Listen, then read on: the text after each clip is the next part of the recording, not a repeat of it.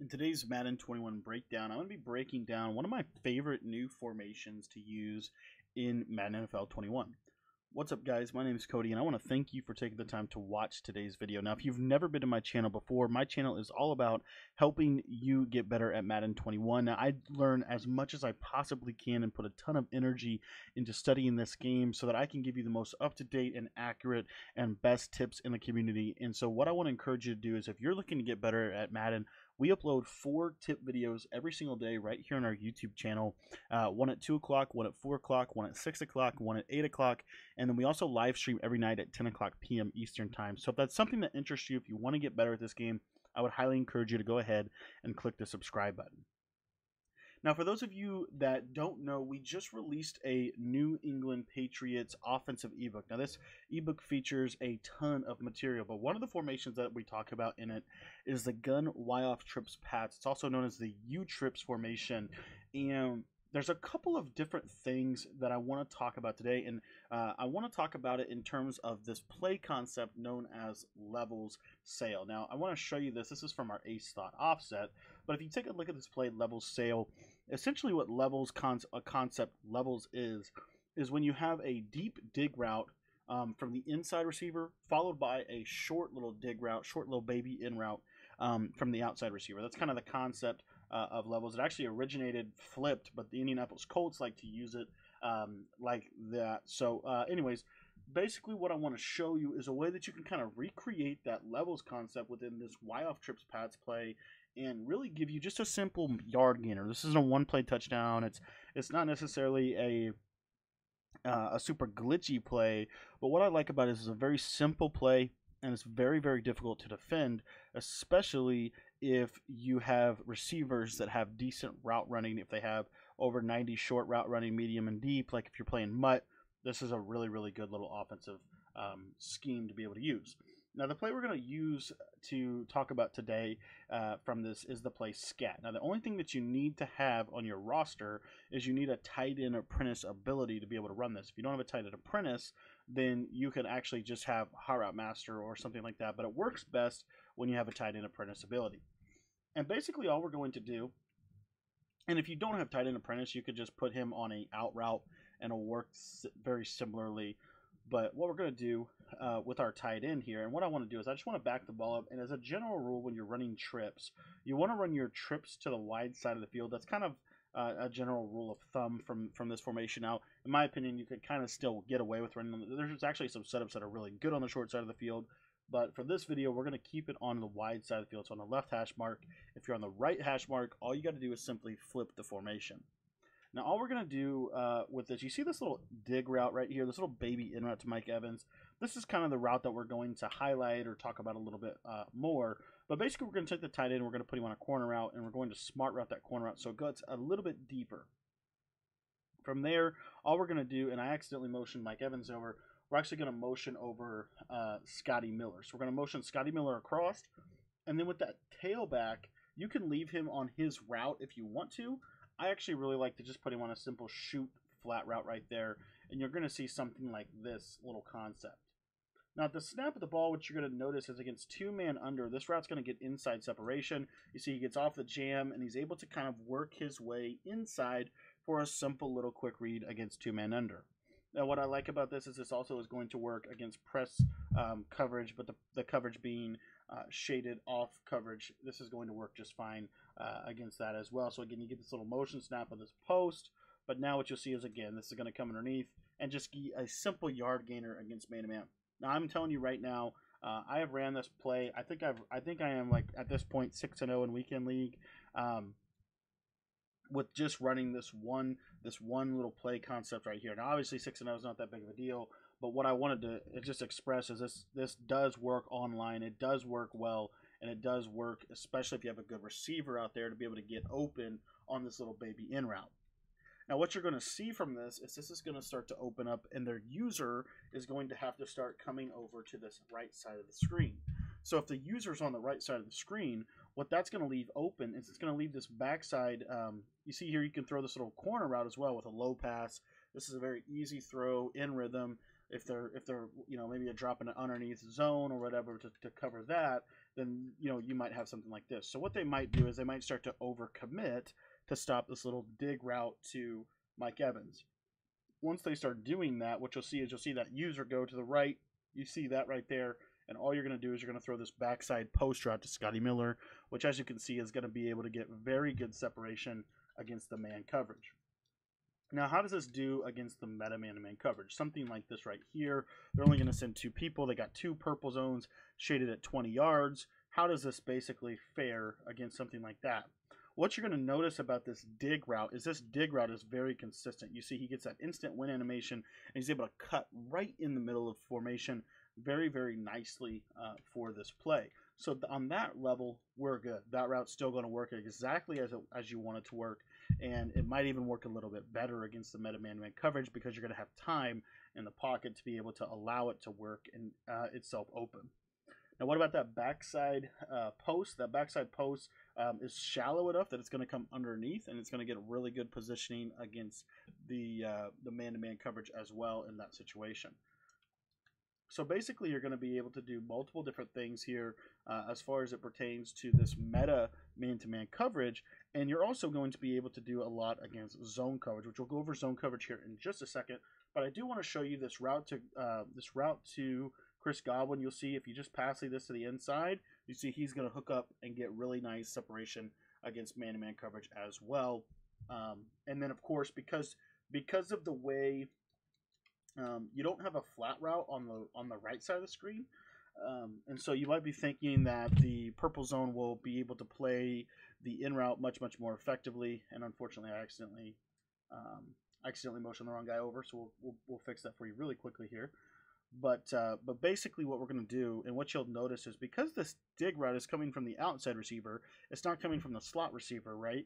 So what that's going to mean for your offense, obviously, you're still going to have all this stuff on this left side of the field. But as you'll notice, this out is going to jump. You see how he jumps out to that dig route? He's not going to cover the tight end. The tight end is going to be wide open. So you have that read as well against man-to-man coverage. So pretty much every route works against man-to-man, with the exception of the running back. But the running back does okay, and let me show you why he does okay against man-to-man coverage. The reason he does okay is because of the simple motion snap to Scotty Miller. This is going to give him a numbers advantage. So when he cuts to the outside, you'll see he'll get that little separation right there and be able to work up for about 5 yards. Now, let's go over zone coverage. First and foremost, this concept is, as a general rule, is designed to beat cover 2. Cover 2 is going to have a little bit difficult of a time with this. I honestly prefer running this against cover 2, but what you'll notice on this right-hand side is what should happen is the tight end should pull the zones high, and you should basically be able to throw that little in route for a quick 4, a quick 5, a quick 6, and you'll be surprised at how open this route will be. I'm telling you, man, this route right here to this right side, this dig, is so open all the time. And as you can see, it's just a yard gainer. It's a power sweep. It's levels. It's simple. It's one of my favorite concepts in Madden history, and I've basically ran some variants of it every single year up until this year, and I'm excited to kind of get back into running some of this stuff. Now, what you'll see here as far as the tight end, you see how far he brings that corner in? You notice that right there? You actually have a window against cover 2 because of how far that route, because of, again, the depth, the drops, the spacing of the U-trips, which is so powerful. But what you'll notice here on that right-hand side is he's going to pull that cloud flat with him pretty good ways, and you can throw that corner route right over the top of the cloud flat as long as you hard right pass lead it, and of course as long as it's running to the wide side of the field. What you'll notice is if I tried to do the same thing to the left side, it wouldn't work because the spacing is not exactly the same. So against cover 2, obviously one of the things that they're going to try to do is they're going to try to do something like this, where they take a hard flat approach. They're playing underneath coverage on their yellow zones, they're playing underneath coverage on their flat zones, and what you'll notice about this dig route is there is still a window to throw it.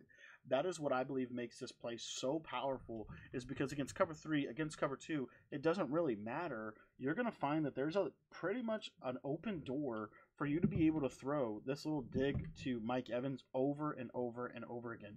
You'll see if you wait a little bit, he's going to come underneath the yellow zones, and you're going to essentially pass him open once he gets an open grass and open space. The other thing is this little snag, little button hook route on the left side is going to do a good job of holding the left side zones, and it's going to open up space for you to be able to throw the ball inside of the middle of the field.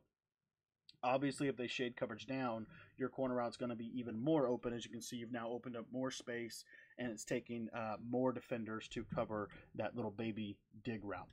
The next thing I want to show you against cover 3, and this is primarily if they try to go and user this right side dig, which is what they will ultimately start trying to do. You'll notice this backside post is going to be wide open against cover 2. Now you got to throw this at the right time, and I actually recommend if you're on 1st and 10, go ahead and smart routing that post so that it goes a little bit deeper, just to kind of open up a little bit more space and just help a little bit with the spacing of the entire play. What you'll see here, once he gets out here, he's going to come, and basically this is a pass lead up. You want to make sure you're pass leading it up against that cover 2 zone, and he's going to go right into a nice little pocket against the cover 2. Cover 2, in my opinion, is going to do the best, but what I want to do is I want to show you the rest of the zone coverages that you're going to face. So this is a simple cover 3 coverage, and what you'll notice, this is actually cover 3 with purple zones, so they're going to drop back even more, and as you can see, this thing is wide open against cover 3. I mean, you could literally, the quarterback could almost run out there and hand him the ball himself if they're playing just kind of a basic cover 3. Now, we are going to go over Mabel coverage just because I want to show you the difference, and Mabel coverage actually doesn't do too bad against this, but you're still going to be able to throw a lot of different things. Now, obviously, you can wait a little bit as well. The longer you wait to throw this from a cover 3 perspective, in my opinion, the more that's going to bite down. The big thing that you have going for you with this play is a lot of times the cover 3, the routes that are going to come underneath, like the hook curls and things like that that can stop it, they're going to be tied up by that tight end. And so he's not in that window, he's not in that space, and so he's not going to be, they're not really going to think about him. The other thing that's really, really nice about this as far as it pertains against cover 3 is if they shade underneath, or if they try to play hard flats, or if they try to play underneath ball against you to try to take this away, what you'll see is this corner route's going to come open right in that little pocket. You're going to be able to low pass that against any cover 3 zone. The next thing I want to show you is the back side of this formation. The back side of this formation is really probably even more equipped to beat cover 3 than the left side. But what you'll notice here is if they do run cover 3 and they don't hard flat, you can easily take that quick route to the back, right out of the backfield for an easy 10 to 15 yards. And what that's going to do is that's going to force them to consistently have to hard flat defenders, at least respect that flat route. And then that's going to open up this post route right over the middle of the field. As you can see right there, if they come down on the dig, then you're going to have the post right over the top of it, and it's going to be very, very effective for your offense. Now, like I said, this is simply designed to be a yard-gaining play. It's nothing more, nothing less. And so if they try to go ahead and take that post right away, what you'll notice here is this route to Chris Godwin. Now, right there, I think that was a spy that ultimately ended up getting me. Unfortunately, I rolled out. But what you'll see is what they'll start to do is they will start to go to something like this, right? Mabel coverage. We have all heard of Mabel coverage, but this is Mabel coverage at a high level because you have a lot of different zones that you can put on the field. What you'll notice is as this play pertains to Mabel coverage, this little hook route is going to be very, very effective. The other thing is, again, remember, both routes are going into the middle of the field, which means they're going to be opening up, again, just more space for you to throw. These corner routes and these little flat routes are going to pull the outside zones, and it's going to leave a lot of space for you to throw this post, snag, or the dig on the backside. As you can see right here, this dig's going to come right over and come wide open against against Mabel coverage on that right-hand side of the screen. And then one more thing I wanted to show you before we take off here is Mabel coverage once again, and I want to show you how this defends the post route on the left side of the screen. And what you'll notice, you'll also be able to hit that corner route to that tight end right in that little pocket. But as you can see here, this is wide open. I mean, you are in a whole nother category in terms of openness, as you can see within this offense. So again, this is not a one-play touchdown, but in my opinion, this is one of my favorite plays. This is probably one of my top 5 plays in Madden NFL 21 in terms of concept and passing ability. And what you'll see is against cover 4, you're able to beat the cover 4 with that post. So what this is going to do is it's really going to put a lot of stress on your opponent's user. And because these are coming from opposite ends of the field, opposite sides, this is going to work really, really well together and in conjunction. As you can see, this post route comes open right at that right time, and you're able to hit this. This by far, guys, is my favorite passing concept in the game right now because it takes me back to my roots, the power of the levels concept. Now, really quickly, before we take off, I just want to encourage you, if you have not picked up the New England Patriots ebook yet, it is on sale. It is in the description. There's a link to take you where you can pick it up in the description. But one of the other things I wanted to tell you before we take off is, let's say that you're not sold on this yet and you would like a little bit deeper of a dive into it, maybe a little bit more of a sample. We have created a sample video, 2 sample videos for you out of the New England Patriots ebook. These are basically formations that are also broken down in the ebook, but we've given them to you for free just to show you what this ebook can do.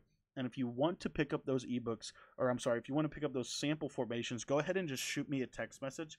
My number is 812-216-3644. We've had a lot of great reviews on the New England Patriots ebook. A lot of people have been very impressed with, number one, the depth, but also the simplicity and the ability that even though it's a lot of material, it's still something that you can easily pick up, learn it in a day, and you can run it and be very, very effective with it. A lot of people have been struggling on offense, struggling to beat some of the cover 3 deep half and cover 3 inverts and man coverage metas and one step ahead, and with the new blitzings that have been coming out.